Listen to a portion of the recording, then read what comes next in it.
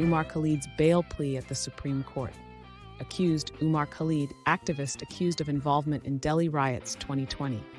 Charges: rioting, unlawful assembly, murder, terrorism-related activities under UAPA.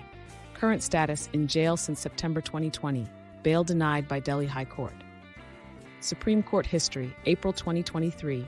Filed special leave petition against Delhi HC order. May 2023, Supreme Court issued notice to Delhi police. July-Sept 2023, multiple adjournments due to various reasons, unavailability of judges, counter-affidavits, etc.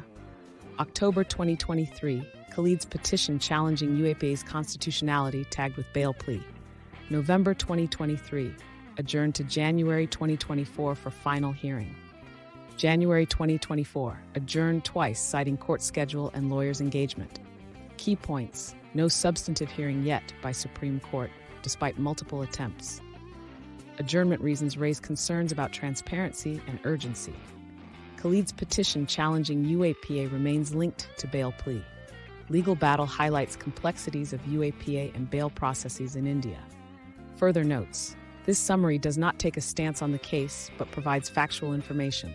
The case raises vital questions about individual rights, anti-terror legislation, and judicial procedures.